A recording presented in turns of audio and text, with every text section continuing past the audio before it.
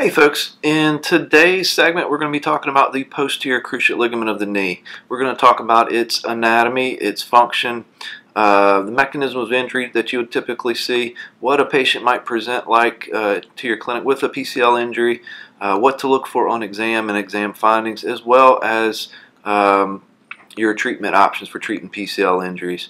So I trust that you'll find this useful the next time you see a patient in their clinic that you suspect may have a PCL injury. So let's get started. All right, so we're going to review the posterior cruciate ligament. This is the final of the main ligaments that I wanted to review in my little videos. I've done the MCL, the MCL, the ACL, and the LCL to this point, and we'll hit the PCL today. So I've drawn my standard left knee that I tend to use. So we've got our femur, our tibia, our fibula, and patella. So what is the anatomy of the PCL? So the anatomy starts on the inner aspect in the notch of the medial femoral condyle. So the medial femoral condyle on the inner aspect of the notch, inner notch, and a little on the posterior half, and it runs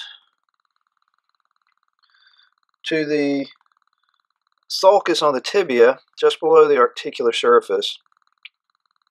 It runs to the sulcus of the tibia, which is a little posterior centrally.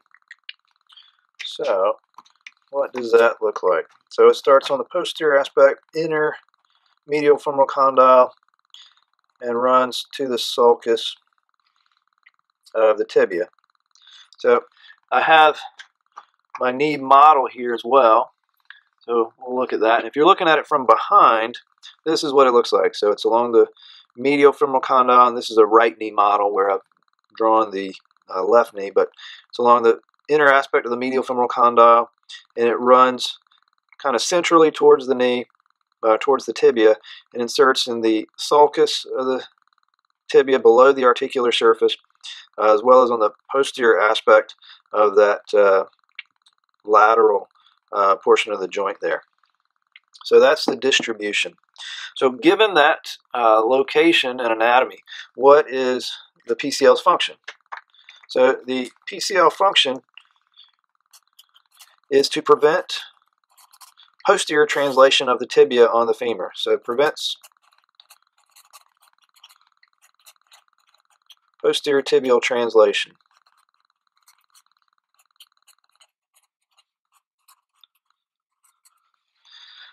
So, given its anatomy and its function, how is the PCL injured? So, most commonly, it is injured from a direct blow on a flexed knee. So a direct anterior blow specifically. Direct anterior blow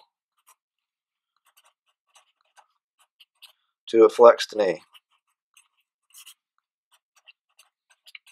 So you always hear about this as the dashboard injury.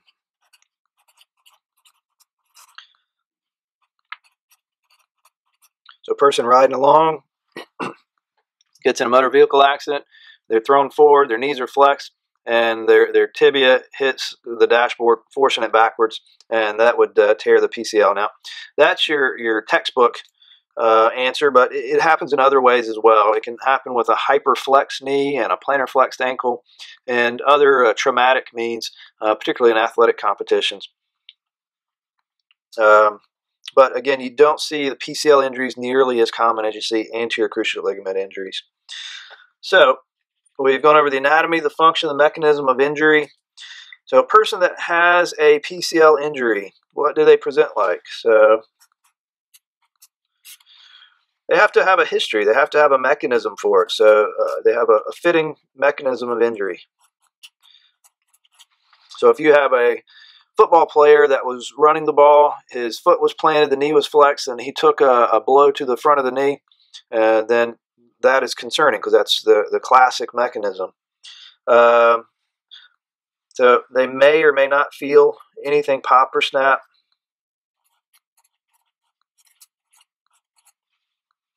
They quite possibly have an effusion, depending on the degree of injury. They may or may not be weight bearing, again, depending on the degree of injury.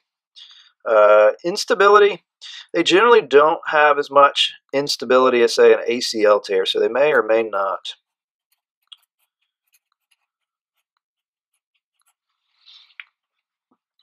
So how do you figure out if they have a PCL tear from exam?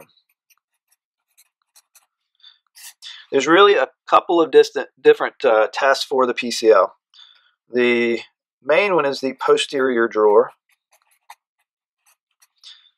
This is where the patient is supine on the table, laying on their back. Their knee is flexed to approximately 90 degrees with their foot flat on the table. And you, as the examiner, has to stabilize the foot to keep it from moving. So generally, I'll use my thigh and kind of rest almost sitting on their foot. And I'll place both of my hands around the knee and around that flexed knee. And I'm going to demonstrate here on the model, but I'll have my thumbs on either side of the patellar tendon in the joint line. And I will pull forward, trying to pull that tibia forward to do an anterior drawer. And then for the posterior drawer, I will push back.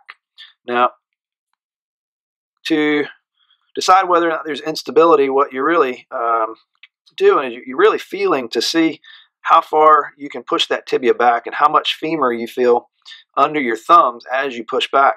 The more femur that you feel under your thumbs, the looser that knee is, and the higher likelihood to have a PCL injury.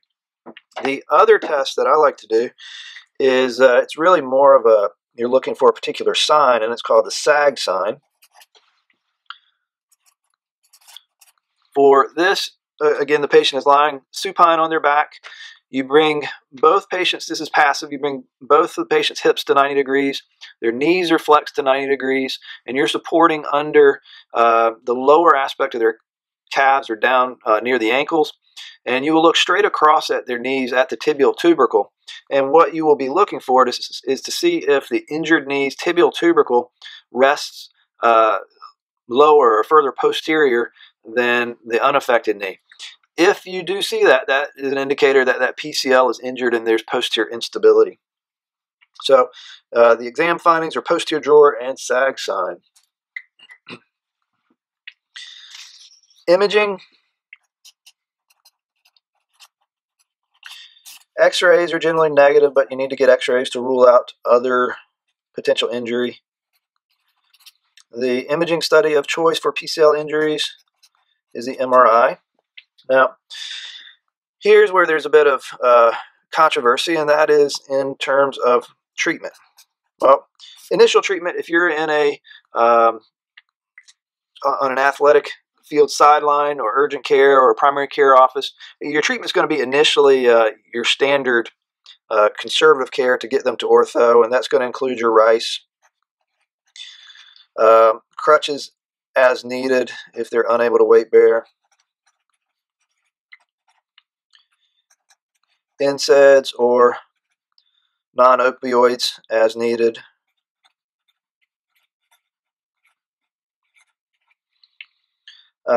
Bracing, if there's feeling instability, if you can't get X-rays to rule out fracture, you may want to brace with an immobilizer, but certainly if you can rule out fracture, bracing is not necessary.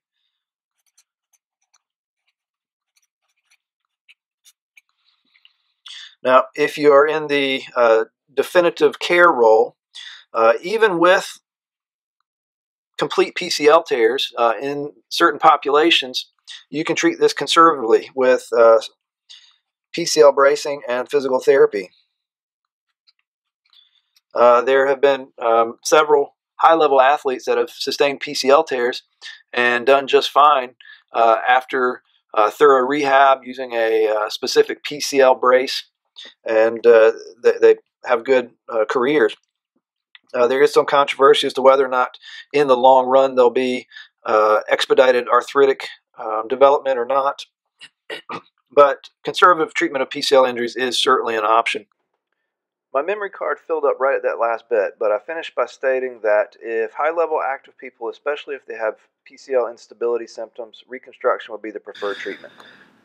All right, that wraps up our PCL segment. I hope you found it helpful, particularly the next time you see a patient that you suspect may have a PCL injury in your clinic. So if you have found benefit from this, I would love it if you'd hit subscribe down below. And if you check out other videos, including the ACL, MCL, or LCL videos, which you can find in the corners. So again, I've thoroughly enjoyed putting out this content for you, and I can't wait to get more out for you soon. Thank you.